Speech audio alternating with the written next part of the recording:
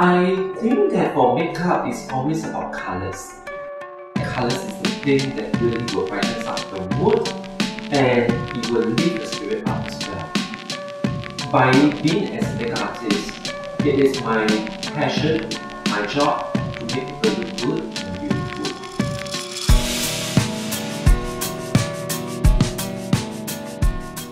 I think that the very first encounter with makeup is when I was really about 7 years old.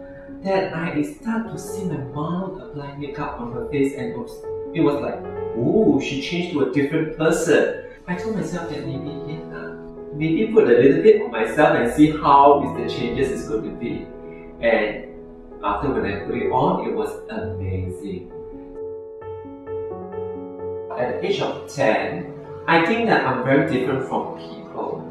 Yeah, I love to play cooking. I love to play paper doll, which is a very iconic thing for all the girls to play. And during that, I noticed that I'm different. To be frank with you, nobody wanted to be being called Papo, Aqua, Pua Cai, things like that. There's some nicer terms to call us. You know, like you can call us sisters. I think when you mention us that, hey, I saw a sister walking around the street, I think none of us will bite back at you. Yeah, we will be very happy and will say thank you to you to call us sisters.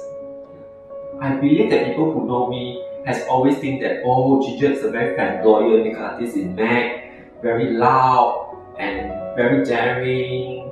But initially when I started, it's not like this. I need to overcome of how people look at me.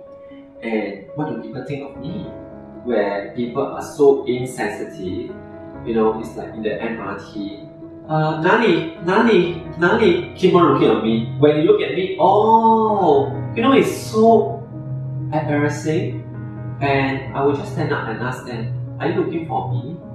Do you need my autograph? I'm standing in front of you. Which part do you want to see? It's really very scary. The most important thing is that being transgender is not really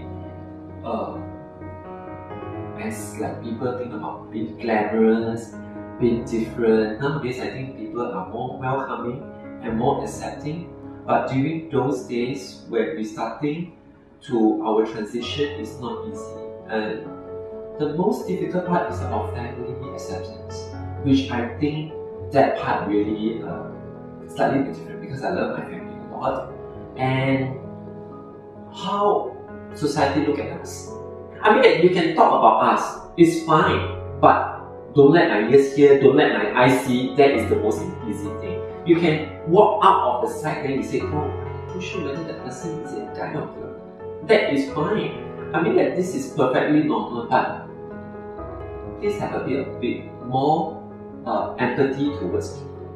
That is the part that I think is really a bit difficult. And sometimes you think about suicide tendency, you come to that as well because it's like whatever what you have done is not being accepted.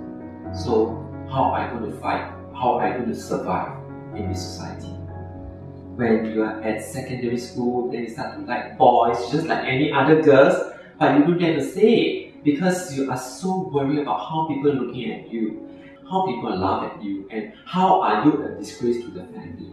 My mom, she know, but she cannot accept. Yeah, but however, I having a part time also because during then she was diagnosed with cancer and she also revealed my identity. She healthcare science and she revealed that to my dad to let me be who I am. Yeah, so that also has a little bit of influence to my dad and my family as well because she's the head of the family. When she mentioned that, naturally, my brothers will tend to be a bit more submissive and will tend to be a bit more open. When I went for my surgery, after my surgery, I still don't have the courage to face my relative and everything. And it's my family is the one who support me to say that you have already been as a woman now. So just face it. We will be together with you. This is so nice and so happy about it. Yeah. To be frank with you, until now, sometimes I am still thinking, why am I like that? Yeah. In the world, in this retail, so-called the fashion industry, I feel that sometimes I'm also still not given much opportunity to prove myself as well.